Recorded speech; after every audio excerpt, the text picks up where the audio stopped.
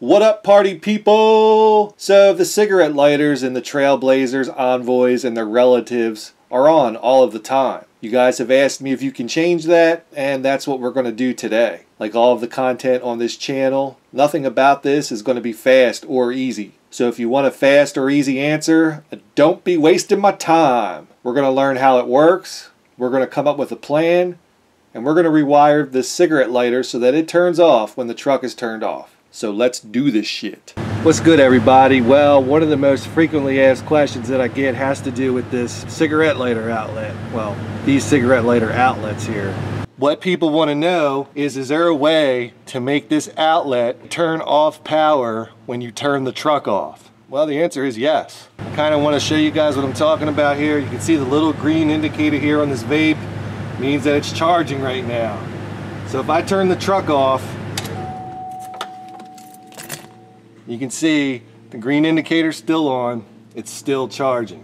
So first, let's understand how all this crap works. Now in the 2003 Trailblazer, you could have as many as 4 outlets on this thing. You've got what they call the cigar lighter in the dash, you've got an aux outlet in the dash, you've got an aux outlet in the console, and an aux outlet in the rear. There are some changes between the earlier Trailblazers, like my 03 and 04, versus say 07, 08. Some stuff did change back here in the rear fuse box, but we're really going to be concerned about the outlets in the dash. The same stuff would apply to the outlets in the console or in the rear, but like I said, for this video, we're going to be talking about the ones in the dash. So you've got your front fuse box and the cigar fuse, the 20 amp fuse.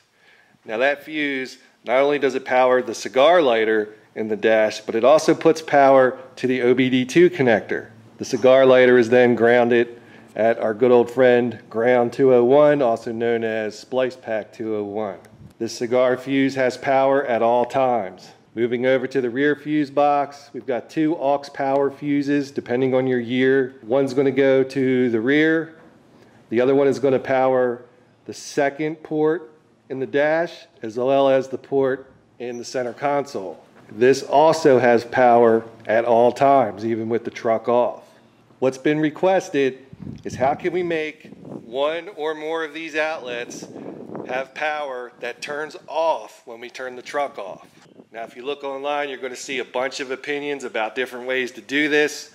None are necessarily right or wrong. The question I'm asked is how I would do it, and that's what I'm going to show you. So let me whip up a little schematic and we'll see what I'm going to do. So here's my plan here. Yeah, nice plan. Way to show the wrong cigarette lighter outlet. Sweet. Hey, who was that clown that said that the Trailvoid library of information must be preserved by librarians? Here's 7 inches of OC for your mouth, biatch. Alright, so 8 months ago I done fucked up because I drew a diagram for the cigarette lighter on the left when I did the modification to the cigarette lighter on the right. So here's the revised diagram. It's pretty much the same. The rear fuse box, aux 1, 20 amp fuse. It's going to put power on the orange wire, which we're going to cut at the cigar lighter. One part of that wire is going to go to 30 of a relay. The other part of the wire is going to go to 87. 86 is going to get tied into a switched power source. And 85 is going to get grounded to the black wire at the cigarette lighter. So when you turn the truck on, this switched power wire, well, it's going to get power. It's going to turn this relay on. That's what's going to make the connection between 30 and 87. So power from the rear fuse box, aux 1 fuse, is going to come down, go to 30, across 87, whoop, and it's going to put power to the cigarette lighter. When the truck is turned off and the switch power source is no more, the relay is going to be open. Because the relay's off, there's no connection between 30 and 87 anymore, which means our outlet's going to turn off. Also, I'm using a snap-on pen. How does that make you feel? So I've gone ahead, pre-wired this thing. I've got all my colors oriented of what needs to go what, so I don't have to keep referencing the relay itself. This is just a basic SPDT relay. Let's pull it to the truck. Let's access the cigarette lighter wiring and wire this sumbitch in there. So in the Trailblazer, if we were going to do this to the socket on the left, we'd want to pull out this fuse right here, fuse number 13. It says cigar. This is also the one that does power to your OBD2 connector. And if we were to do this to the outlet on the right, we want to pull out this fuse right here. This is aux power 1. And that's the one I'm going to be doing this to. So we'll just pull him out. As you can tell, tablet's no longer charging even though it's plugged in. So I know I don't have power on the right outlet, which is the one I'm going to be doing this modification to. So you don't need to pull the battery or none of that shit. Just pull the fuse to the outlet that you're doing the modification to. In this case, the right outlet.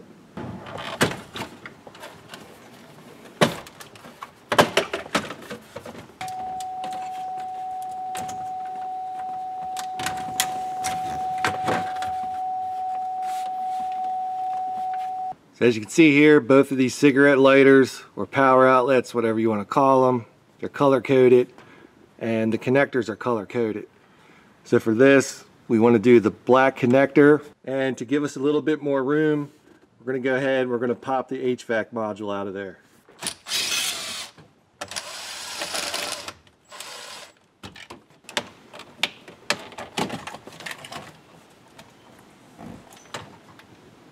Now we don't have to totally unplug him. We can just leave him like that. See, just gives us a little bit more room. So we can go ahead and take our orange wire. We're just going to cut him. Go ahead and strip a little bit of insulation off of him.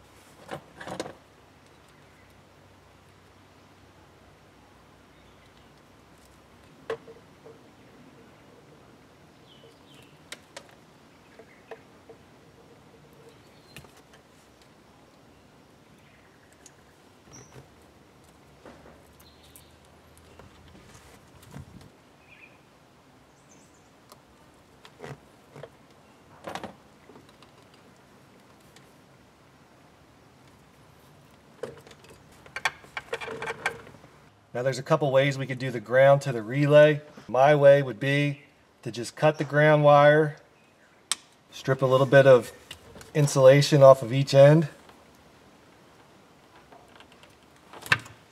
Of course it helps when the car cooperates with you.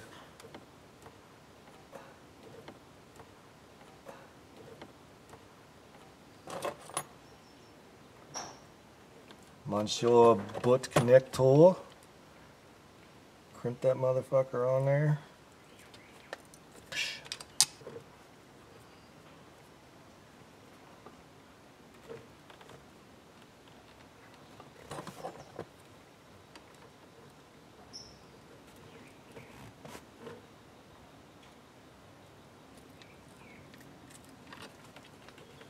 Good pull test. That's cool. And the last one that's left, this was what's got to go to our switched power source. Now whether you have the automatic HVAC controls like Minty Green does, or you've got the regular controls like my black Trailblazer does, either way it's the same. Inside here there's going to be an ignition 3 circuit, and in this case somebody's already crappy tapped into ignition 3. I don't believe in these things so much. I got to take it out. I'm actually going to go ahead and I'm going to cut wherever they put that crappy T-tap in. They crappy tapped another brown wire in it, but this is the brown wire that's ignition 3. Alright, so finally it's not 100 degrees outside. I'm going to take this opportunity to show you guys how to test for your switched power source at the HVAC controller. As you guys saw in Minty Green, someone just played the brown wire guessing game. I don't roll like that, and I can't tell you guys to roll like that either. I don't want you guys to be professional guessers. So I'm going to take one lead from my meter. You probably can't see it, but I've got it grounded at the metal shield underneath the steering column. You guys are in for a treat with this shaky cam footage. So if you look really close between the tan with the brown stripe and the yellow, there is a dark brown wire right there.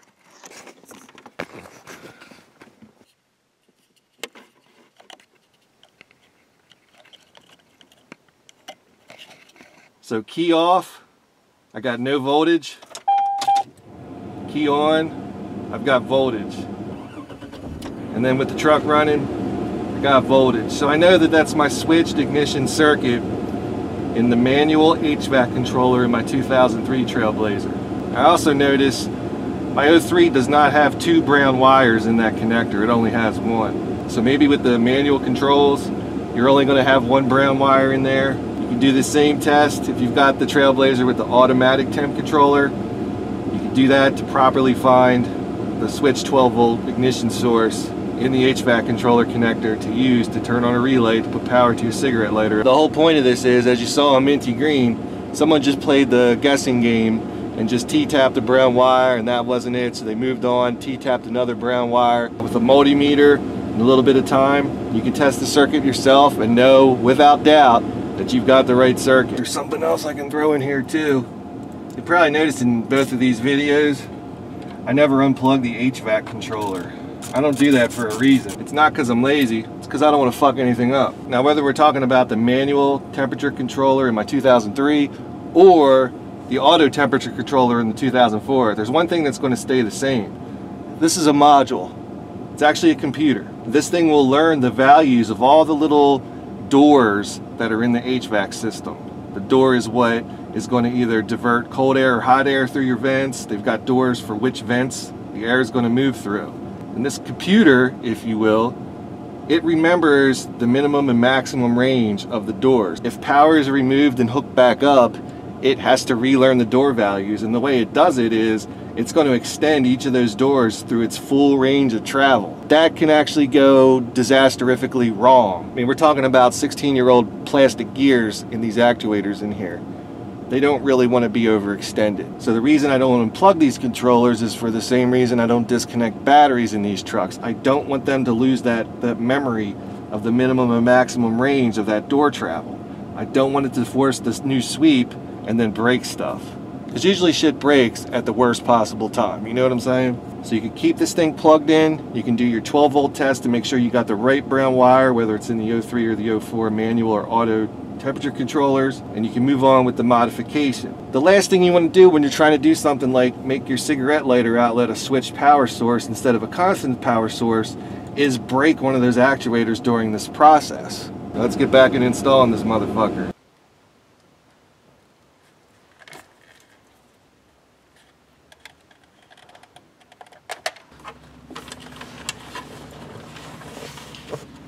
So this isn't really a big deal, I just wanted to extend this wire out a little bit.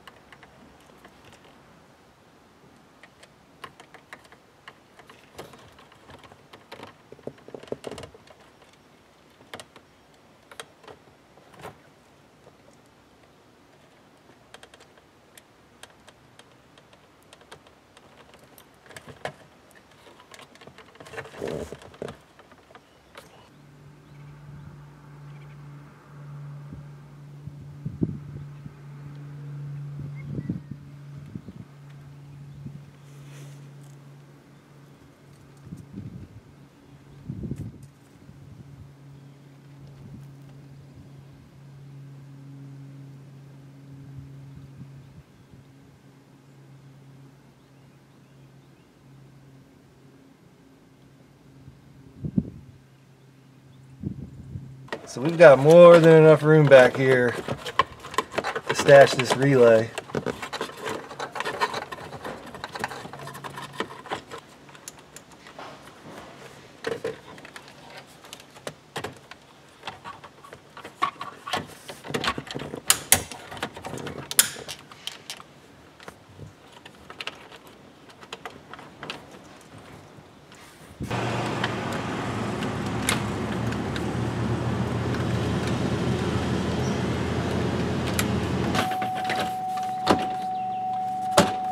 Now don't forget to put your fuse back in for your aux power back in the rear fuse block.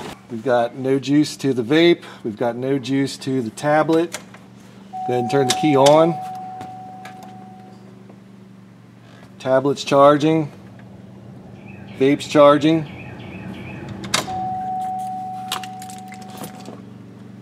Vape's not charging. Tablet's not charging.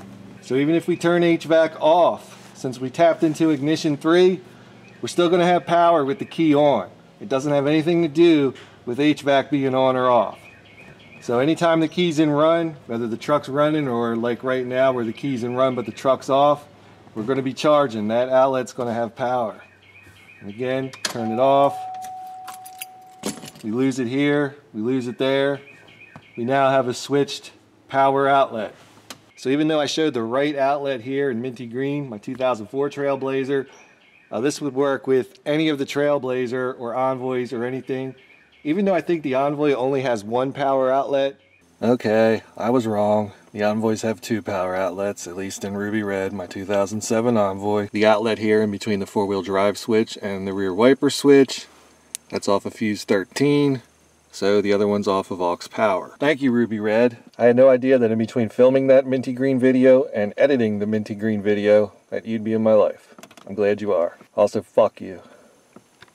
I can't say that anyone has specifically requested this for any other outlet other than one or both up front. So a couple things to talk about with these power outlets. If you're trying to do this to correct a problem like a fuse that keeps blowing, this isn't going to fix it. So if you're trying to use this as a way to get around a different problem, particularly cheap Chinese phone chargers that tend to blow fuses, this isn't going to fix it. Don't use that ignition 3 brown wire to power your cigarette lighter. Don't do it. Like a lot of things, there's different ways that this could have been done. This is just how I would do it in my personal vehicle. I've seen it recommended to just wire the orange wire directly up to the ignition switch to one of those circuits that only gets power when the key's on. If that works for you, that's cool. I've seen the crappy add-a-circuit fuse thing he's used. I wouldn't do it, but if that's what works for you, that's cool. Some people that have the aftermarket radio in the Trailblazers will use like the antenna turn on or some shit to do that. If that's what you want to do, that's cool. However you want to do it is cool. I really don't care. The question was, how would I do it in mine? That's how I would do it. This was recommended by a YouTube channel that I watch. It goes by the name of Cheap Geek. I'm going to put up a link to his video because it really goes in depth about this thing. I bought one and it was so awesome I bought another one. So I got one in each of my vehicles. I can charge my phone and my tablet fast, no problem. Charge 2 vapes at the same time, no problem. This thing really is the shit. Anyway, we learned a lot today. We learned a lot about the cigarette lighters, the fuses to them, and really how we can change it from a constant power source to a switched power source. Pretty cool, right? Well, yeah, I guess it was pretty cool. We did some wiring and shit. So there you have it. Trailblazer power outlet, converting it from constant to switched. Thanks for watching. Subscribe. Fuck this shit. Let's go on a road test. Ever since you rewired my outlets, my turn signals don't work. Actually, I don't know if these things ever work.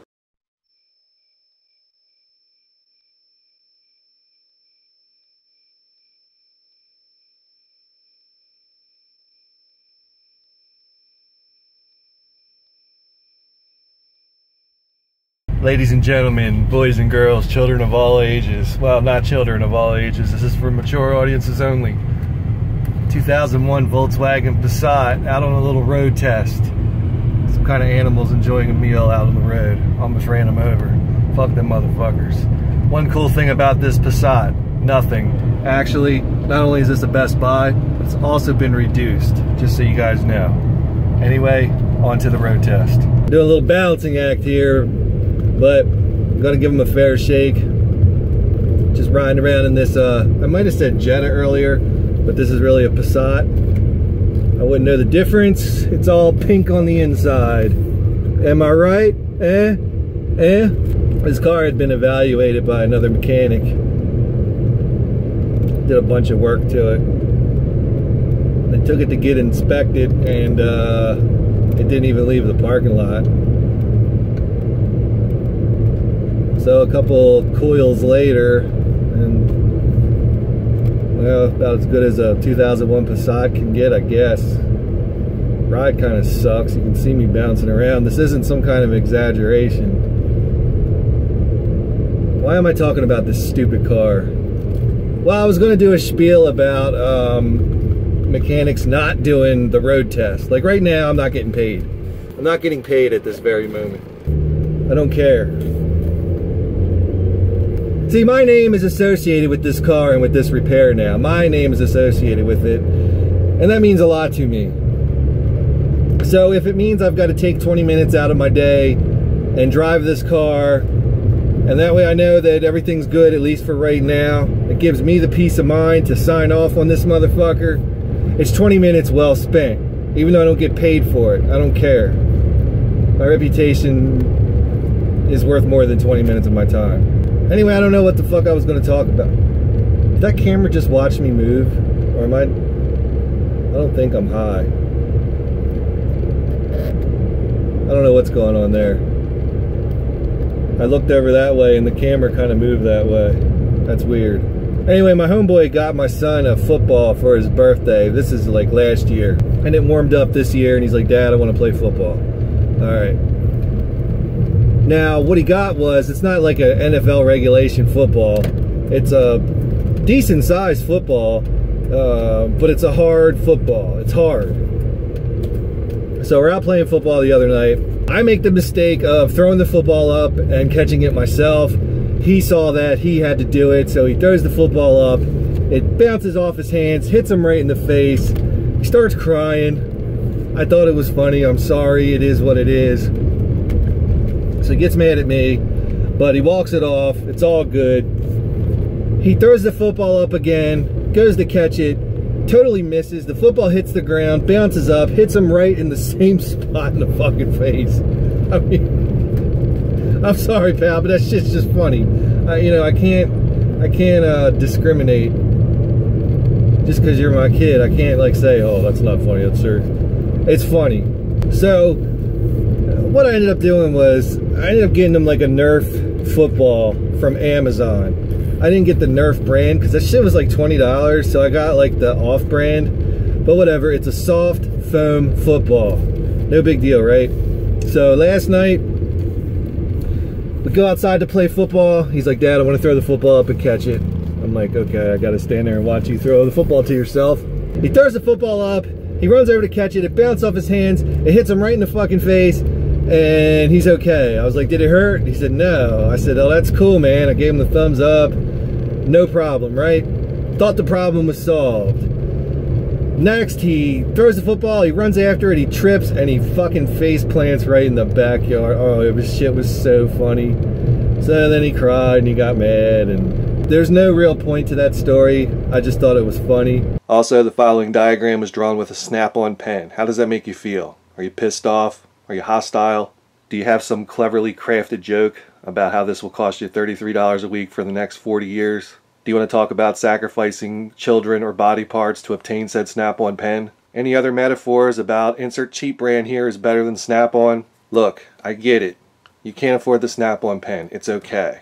Do you draw enough original content to justify the cost of the snap-on pen? I mean, Bic makes a good pen, and Papermate makes a good pen, and the Great Value brand at Walmart, I'm sure they make a great pen. You don't really need the snap-on pen. It's a fucking pen. It's just a fucking pen. You gonna come take shots of me and my content when the only ammo in your arsenal is metaphors taken from someone who doesn't do this shit every day? Fuck you.